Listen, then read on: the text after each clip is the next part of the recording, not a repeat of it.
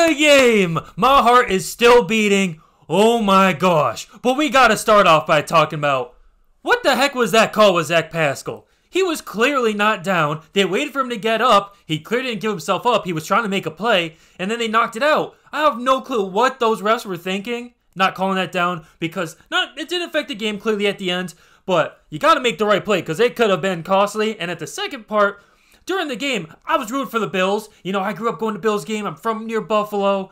You know, I picked them to go to the Super Bowl. I wanted the Bills to win, but part of me was feeling like, dang, I don't want Philip Rivers to go out like that. And I wanted it to just end off to where, at least for Philip Rivers, it wasn't in his control. His receiver just cost it. And that is what happened. It should have been over. But let's get to these Bills. The team I picked to go to the Super Bowl. And we saw just about everything from the Bills. We saw why I expect them to go to the Super Bowl, why I have such high hopes for them, and then the things that, why I was saying this Colts game is going to be a really tough matchup for them, and the things that I'm a little worried about with these Bills because we saw Josh Allen slinging that ball all around the field. After the first drive, he was pinned back in his own territory. A lot of guys' first time in the playoffs, first time in front of a Buffalo crowd, it looked a little slow. And then once they got that Stefon Diggs completion over the middle, it got cracked wide open. But still, throughout the game, and especially towards the end, you could see the one worry with these Bills, even before Zack Moss went out, but especially after, is that in terms of handing the ball off to these running backs are okay. They're reliable. You know, they did good. Zack Moss did a good job holding on to that ball. That was almost a fumble. These Devin Singletary, they're good, reliable backs, but they're not guys that you give the ball to and expect them to end the game, ice the game. They're going to run over guys, that they're going to miss a lot of tackles.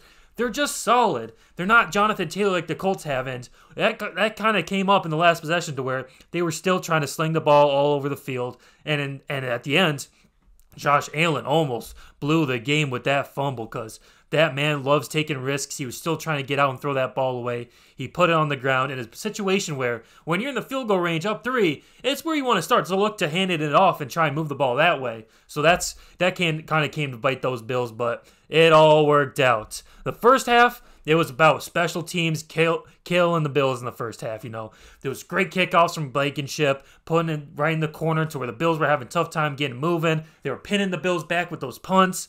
The possession where they were getting the ball, field position, all of that was going against the Bills. And then once it flipped to the second half, probably the biggest thing of the game was Bass knock it down that 53-yarder. What was it, 54-yarder? It's not just a fish. Bass is more than a fish. He is a kicker with a big leg. And why I always say kickers are underrated. They can swing big games. And if Rodrigo Blankenship just knocked down that chip shot, we'd be talking about a game in overtime, and it would have been interesting. But that's not the only thing that the Colts messed up on. Going for it on that fourth down was not the right decision. They had a bad momentum move. They were moving backwards. You just had to take the 3 points where you could get them. It was almost a scared move, feeling like, oh, I don't know how much we're going to get back here, how many times we're going to get points. We got to try and get touchdown when we get down here. It came off as a little desperate, and it costed them. But more so than that even, because I'm a fan of guys going for it and being aggressive. So I can't kill him for that. What I can kill him for is when you get the ball inside the 1-yard line, you need to use what you've got. And Jonathan Taylor in that position, he's a top 5 back you want for that position. You can't have the ball inside the 5-yard line. They tossed it. I think it was to Jonathan Taylor, that little scoop pass, and then they gave it to him out of the gun, I think, in that situation. You need to just line up in a goal line offense, hand the ball off, to see what he could do, and which they did later. And then one of the times they tried putting Jacoby Brissett out there, I think it was the first down, maybe second down on the goal line, which I get. I've seen Jacoby Brissett make some great plays on some 4th and shorts and some goal line situations. But when you're in the playoffs and they're putting every scouting department together and all the scouting together, you know what I'm saying.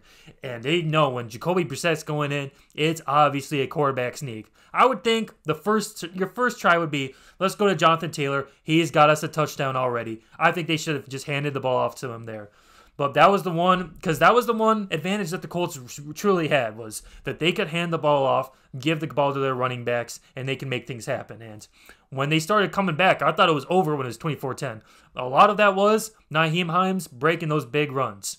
But in the passing game, those running backs, they did cost a little bit. Nyheim Hines had a big drop. I believe it was on the last drive on a little dump off.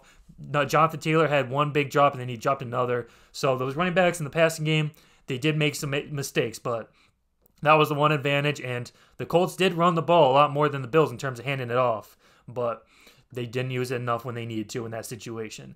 For the Bills, Josh Allen, throughout most of the quarters, he can cover up enough for running the football. They're not going to hand the ball off a ton, but Josh Allen, they weren't ready for it. Those design quarterback draws, acting like we're going to throw it, run it up the middle. The design draw where he was going towards the end zone, toss it over to Noss and Docks. Woo! Aside from that, Stefon Diggs, man, making those big plays we need to. I think he dropped the first pass to him, and then other than that, he was spectacular. Stefon Diggs, clearly the second best receiver in the NFL. I'd love to say first, but we need to give respect to Davante Adams. That man is a dog and has been doing it for quite some time. But sandwich him right between Tyreek and Davante Adams. He's the second best. Josh Allen, one of the best quarterbacks you want to have these playoffs. And then he's got Gabe Davis to throw it to, who, oh my gosh, on the sidelines, they were talking about, oh, it's close. To me, those were all clearly catches, every single one of them. And people in the first half want to talk about Colts versus refs. To me, the Bills, there was a face mask on one of those returns that they didn't call. There were calls that went against the Bills, and you all saw at the end that clear fumble just went against the Bills. So really, the Bills got a worse end of the whistle for sure. But other than that, they got Beasley to dump it down to, and then John Brown as a wild card. These Bills are looking great. Their defense made a lot of plays. They messed up a lot in the second half, but in that last possession, it did what it had to do. Tre'davious White, Matt Milano, Tremaine Edmunds, that defense is stacked. The only worry for me is running the ball in games where you're up towards the end of the game, handing off. We'll see if Zack Moss can come back healthy, because without him, it's going to be even tougher. But let me know what y'all thought. Drop a comment, hit the like, and then subscribe. Please? Yes, sir.